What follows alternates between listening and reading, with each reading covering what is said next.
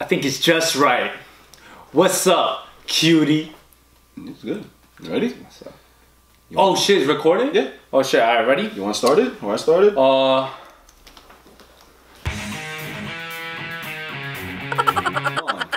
What's up, guys? It's Dudes Talking Comics. It's Mo and TK. So today we're going to be reviewing Venomized number 3. The cool thing about this video, towards the end, we're going to have a third member. His name is Angel. He's going to let you guys know his thoughts, his reviews of the first 2 to 3 issues, but he will go in depth with the third issue. So stay tuned toward the end of this video. So yes, this is issue number 3. The battle is continuing on the bridge. Me and TK were talking about it. For now, I'm not really feeling the storyline, but we're into this. We're into this, so I'm gonna finish it towards the end. I'm gonna let you guys know as we break it down why I'm not. We'll point out the. I guess you could definitely, because you have a lot of issues with it. For now, but you never know. These next future issues come out. I feel like it could get even better. Century comes out of nowhere. Oh, forget it, I'm in. Oh, and he just demolishes everybody. The Void. So where does the story not take place? Where does it continue? It continues on the battle on the bridge. So what's going on there? We have Captain America and his team there, and he's still, right now he's battling Thor, the female Thor, the mighty Thor. And we realize, hey listen, she has the symbiote now. It's attached to her. But is she worthy of the hammer? So remember, with this storyline of Venomized, these superheroes, they are getting attached with the symbiote, but they still have control of themselves. But there are these little aliens, forgot the names of what they are, but these little aliens, they attach to you and they pretty much control you. They control you from the back, boom. And once they attach to you, you have no more self-control, even though you have the symbiote on you. So yes, she gets attacked with the symbiote, and now she has no control of herself because the little alien, kind of like the little face huggers from Alien, they attach, and now they have control over her. But as she's about to explode with the thunder, the hammer drops. Just about, she was just about to end Captain America's life. But the hammer comes out of her hand. She's not worthy, so she can't deal with that. She can't hold that power anymore. And with that being said, she also loses her whole form. Yeah, that's where her power was coming from. So. Luckily for her dying self, which is horrible. She is dying from cancer, but she gets out of it, which sucks. Remember, this storyline takes place before she actually dies, because you know Jane Foster Thor, she did pass away because of cancer, but this storyline takes place before that actually happened. So yeah, so she isn't controlled by a symbiote anymore. She is released, so she's like running around. She's still trying to gather civilians to get out of the bridge, while Captain America and a few others who are not, you know, poisoned with the symbiote are trying to battle the main evil symbiotes on the bridge. But guess who joins the battle? Evil Jean Grey. She goes in. She's like talking to Scott in his like mind and telepathy. Yeah. Scott, I'm here. Here I am. And Scott's like, no. But remember, she also is covered with the symbiote, and she's also the first one.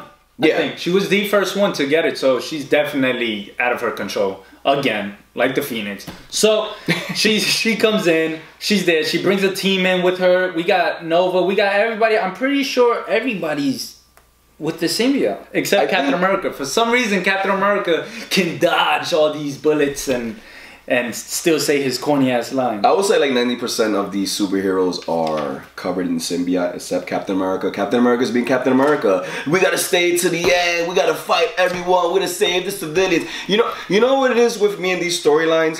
I've seen this. Yo, don't let Randy hear you. No, listen. Here's the thing. Captain America, awesome character. It's just, I've seen this happen so many times, you know. We gotta stay here, we gotta fight the civilians. It's the same shit I've seen before. That's why I'm a little bit like, alright, let's see where it goes. But it's Captain America being Captain America. I can't really be upset at that. It's just a little bit corny. It's just a hard thing to do, you know. Superman, we got Superman in Justice League, that it's somewhat similar to him. Fight to the death. Yeah. We'll stay here to the end. He's saying the same lines he always does. We gotta stay here. If that means dying, then we'll die. It's like, okay. But where do we go from here? I think now it takes us back into space, into to where Thanos and Dr. Doom and I guess you mentioned like Doctor Strange. We do. Me and TK were talking about how, like, you know, it's kind of hard to figure out which symbiote is which. Yeah, we spoke about that in the last, you know, episode that we made. But when it got to Venomized 2, it kind of got too difficult to understand who's who and to see, like...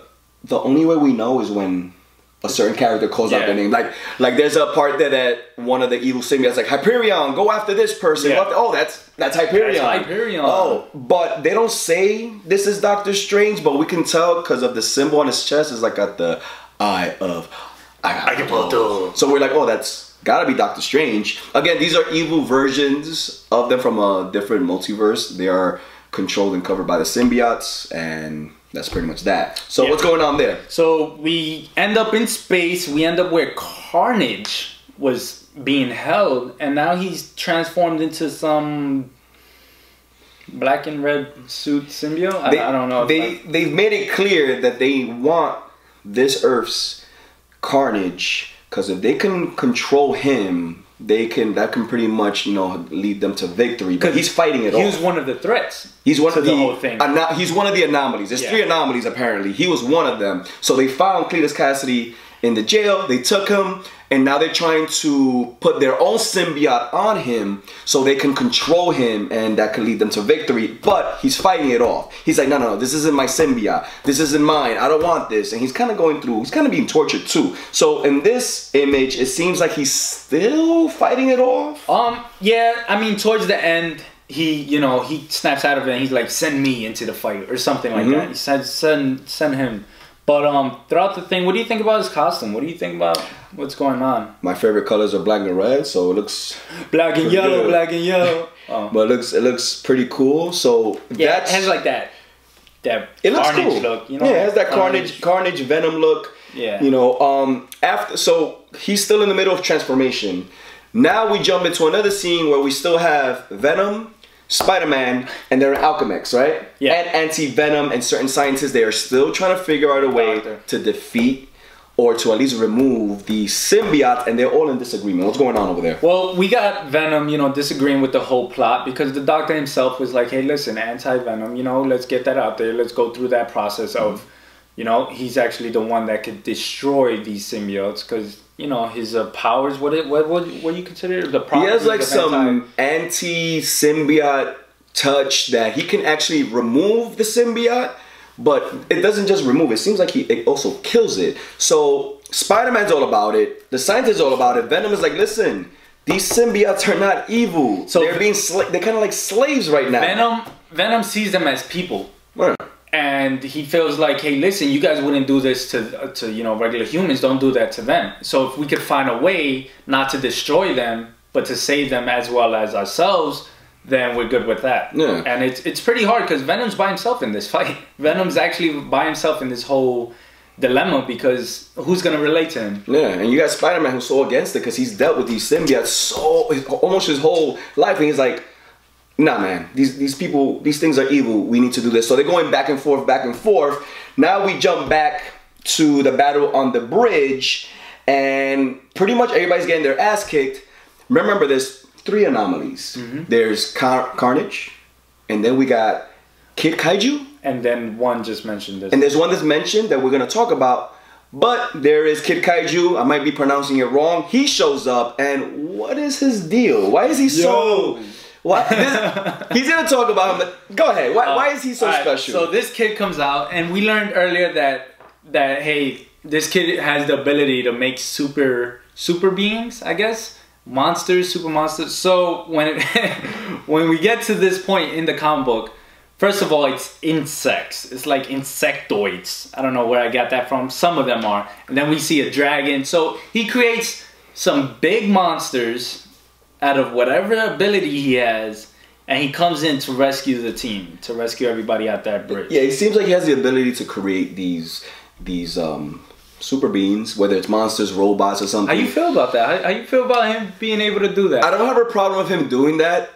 Again, I just find it corny and cheesy that these superheroes are fighting these these symbiotes, they're fighting. Captain America's fighting to the death, and then he just gets flown away by an insect, saves him, and here he is. He's like, I'm here to save the day, even though they kind of knew he wasn't supposed to be there because they know that he's a target. Yeah, so he's something. Doom and Thanos want him. They want him because if they take him, they could use his ability to create more of these beings, and they could be covered with the symbiote. So he's practically a weapon. He's a weapon for Thanos and Doctor Doom to be used. So that's why Captain America felt like, hey, listen, you can't be here. You cannot be in this fight. You know, they're not supposed to know where you at. And obviously him coming to save them gives his position away. So they get to that point. So they're still on the bridge. He has an amulet that could teleport. So they go into that. Like we've read this issue. We have TK who has the comic book here, so we're just like skimming through it. Even before we continue, the artwork is pretty cool. Yeah, it's pretty cool. I do like that. They do show that the battle is continuing off. Now it's off the bridge. It's on the streets. We got Iron Fist. We got Luke Cage, the Defenders, Daredevil, and then we got Red Dragon or Red Dinosaur. What's his name? Devil Dinosaur. It's one of my favorite characters in now. Devil Dinosaur's in the house. So yeah, it's very action packed, the whole comic book. Yeah. So Devil Dinosaur comes in. He's with the girl that's always with him. I forget her name every single time, but he gets hit with a symbiote, which I like it because I don't know if they're doing this on purpose. Maybe like an Easter egg to a cool storyline that we just spoke about. In our podcast. Yes. Where can they hear us on the podcast? Dudes Talking Comics on Anchor and on iTunes. iTunes, you guys can subscribe. It's free. It's cool stuff. I like it because he is hit with the symbiote and he transforms into a symbiote dinosaur. Little callback to Old Man Logan when he's in the Savage Land and he deals with the dinosaurs with the symbiote. So that was like pretty cool, little callback. I like that's pretty cool, especially that we recapped all of that. So they start moving. We got Spider-Man, Venom, and Anti-Venom coming in. They show up. And what happens? So remember, Anti-Venom has this ability to remove symbiotes. I'm not sure if it removes or it kills. I did mention that before. It annihilates. But remember, the problem with these symbiotes and the poisons is when you get hit with the symbiote, if it stays long enough on you, it destroys the host and the symbiote just becomes a symbiote itself. So the host doesn't exist anymore. So Anti-Venom comes in. He's like, I'm going to remove the symbiote on the evil Punisher. Zzz, he just turns into goo. Well, I think he's confused though. No, he is. He doesn't know that's gonna happen. But he doesn't know that it's so what really happens? So you're telling me that the symbiote transforms the human body? So let's just say TK gets hit with a symbiote. Boom. TK is still there and he's still trying to fight the symbiote. He's still there. But after a certain amount of time, the symbiote takes over the host, so the host is not there anymore. So it kind of like consumes it. It consumes you. It pretty much like consumes, it kills them. So I think when he went to that Punisher, who's from a different universe, he's thinking, I'm going to remove this symbiote and the original Punisher is going to be there, but it turns into goo and that symbiote and that host is just not there anymore. And he's kind of like, whoa, what's going on here? Yep. And I think that's one of the things that Venom was talking about. That there has to be a different way. And that is a problem. I mean, if it's your people, that's definitely a problem. You don't want them to die. Yeah, so it's a race now to save your friends, your people and everything before the symbiote consumes you and the host is gone. So this jumps into Doctor Doom and Thanos, symbiote evil ones. So it's really hard because you're not fighting. The symbiotes are not bad. No, they're not. The ones that are being controlled or the ones that are getting hit, But it seems like no one knows that. Yeah. So it's hard. Besides Venom, knows that, and he's trying to say that, like, hey, we could do something about it, but we gotta save our people. We gotta save mankind. Yeah. And we also gotta save the symbiotes because they're also a different race. They're also a race on themselves. So it's a hard thing to do, and they figure out. So we get to that panel of Thanos and Doctor Doom, and they find out that the kid is alive. Hey, the kid is here. They found the kid. The beings, the creations that he made helped the heroes escape. So that's the second anomaly. And now we have a third anomaly, which is Anti-Venom. And he pretty much says, But in helping the others, he has revealed himself, Kid Kaiju. More troubling is a third anomaly, one we have not encountered in any reality, called Anti-Venom. His touch is caustic to our kind. Thanos like, well, he must be destroyed. That's how you handle shit. He must be destroyed. That's how you handle it. He must be destroyed. That's very interesting that they never came across an Anti-Venom. So, I don't know what's going on there. But yeah, so Venom was going through that. At the end of the comic book, we see Carnage, and he's actually, you know, he's ready to fight. He's fully transformed into what they were creating him, and he looks pretty cool. Yeah, and he's like in it. Like, he wants to just go out there and fight. He doesn't even retaliate. Well, remember, here's the thing. He was fighting the creation of the symbiote, but also those little face huggers or whatever they are took over him, and now he has no control. Yeah. So now they are controlling him, and now he is their weapon, and they feel like now this is gonna lead us to victory. We still got Death in the background. Lady Death is there. She's kind of like she's kind of like a pretty girl to boo boo. Well, to Doctor Doom, she's a pretty girl, but to Thanos, she is Death. So are they both in love with her? I don't know. We gotta find out about that, because it seems like you think she's like kind of like messing with them, or I feel like they both like want her. They're probably like doing this for her. I'm not sure yet how involved she is, but she keeps popping up, and the issue ends with that Carnage being fully transformed, and they feel like things are gonna sway to their way. So that was Venomized issue number 3. Thoughts? Again, I'm not fully sold on the storyline. I kind of feel like there's certain parts that are a bit cheesy, but I do like the idea of it. I have no idea of where it's going to go. So maybe now that Carnage is involved, who's one of my favorite villains, maybe that can like kick things off. Out of 5 stars, I give it a, you know what? A half a star. What did I give it last time? I think a 2.5? Give it a 2.5. This issue, I'm going to give it a 3. It's clearing up a little bit. Yeah, it's clearing up. You know, so also on top of that, they came to a conclusion that they want to hit the main source. Oh, that's right. Yeah, so Venom, Anti-Venom, and Spider-Man, they want to go to the main source of the problem, which I believe is, you know, Thanos and Doctor Doom. Right. And they gotta do something about them. You know, the first few issues were a little bit like unclear with certain things that are going on. We are getting a better idea of where this is leading to. So it seems like they're gonna come up with a plan to attack the main source. As he mentioned, Dr. Doom, Thanos' area. So we'll see how that's gonna work now that the super duper Carnage is now involved. I'll give the storyline a chance. I'm gonna finish it all the way through, and hopefully things improve. What is it? A couple of more comics? I think it's only issue 3, so I'm guessing they have like what, 2 more? Yeah, I think there's out of 5. Is out of 5? We could do this. Yeah. I think it's like says it right there. I think we could run 2 more issues. Yeah, we're gonna finish it out. We're gonna finish it out. Feels like a 12-issue comic. I would have dropped it. Probably. No, yeah, I would have been like, nah. F that. I ain't about it. But those are my thoughts on Venomized issue number 3. What are your final thoughts? Final thought? Well, about the same thing. I thought it was pretty cool with the kid creating monsters, creating superheroes. Not superheroes, but super beings. Yeah. I thought, you know, I mean, it's better than all the recent superpower beings that they just made. I don't know. It's pretty weird. Like that.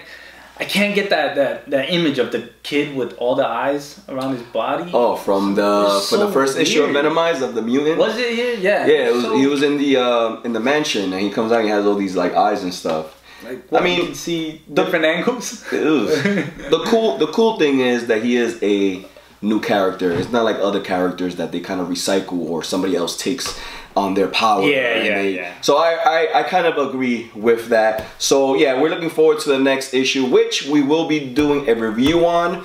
Once again, we will have Angel, who's part of DTC. He's gonna finish this video off with his thoughts on Venomized, especially issue 3. So just hang on to the video and check out his review. Other than that, we'll see you guys around. What's up, everyone? This is Angel. In case you were wondering, there is a 3rd member of the DTC crew. Thanks for finally having me on video.